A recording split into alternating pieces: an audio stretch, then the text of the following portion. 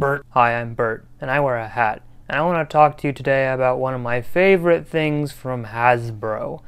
They invented one of the coolest products ever thought of. A completely original idea. Cars. Toy cars. And as you can see, I heavily invested into these toy cars. These are nitro cars. This is my collection of rare nitro cars. I'm disappointed because I don't think they're being produced anymore, and I don't understand why people didn't take to this ingenious product. People were throwing around that Hot Wheels from Mattel were possibly more compelling, but I say phooey to that. These are really where it's at. You've got the plastic wheels, plastic underside, and then a foam top. These are safe to throw at people.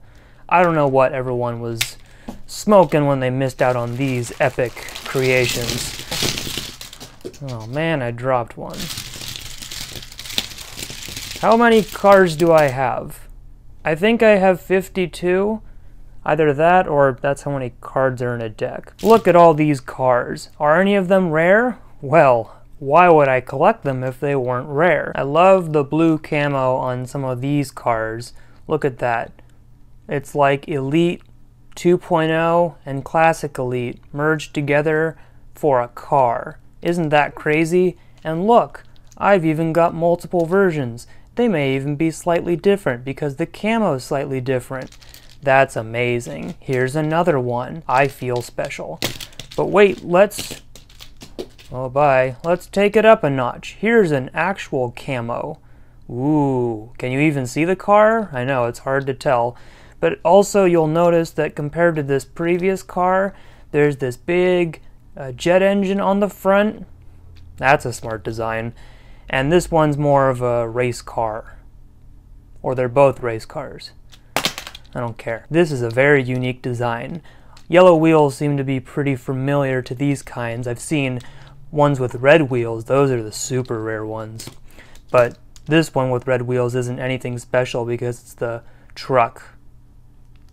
And this is also a truck, but it's got blue wheels and a red body. Ooh. Barney the dinosaur also has a Nerf car. That's pretty cool. A lot of stuff going on in the back here. Yeah, a lot of cooling. Really cool. Very spongy. Here's another version of that engine race car, but in black. That's like the Batmobile, except checkered green. I don't know what that is. This one's a little more boring, or is it incredibly rare? Look at those red wheels. Boy, do those pop. Look at that.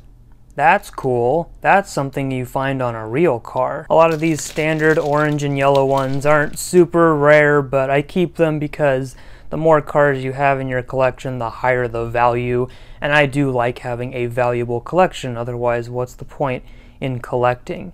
Now, you're probably wondering, how do I enjoy these? Do I just flick them around and send them to where they want to go? Do I step on them and pretend like I have a pair of roller skates and then trip and fall down the stairs? A great idea, and one that has been tried before. I do actually have a nitro blaster. This is my throttle shot blitz. It's the only nitro blaster I currently own. So all you do is you put the car in, you prime it, you put the car in.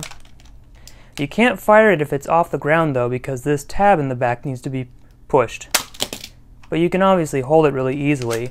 What that looks like on a surface is just like this. Gosh, I don't know what I would do without my nitro car collection.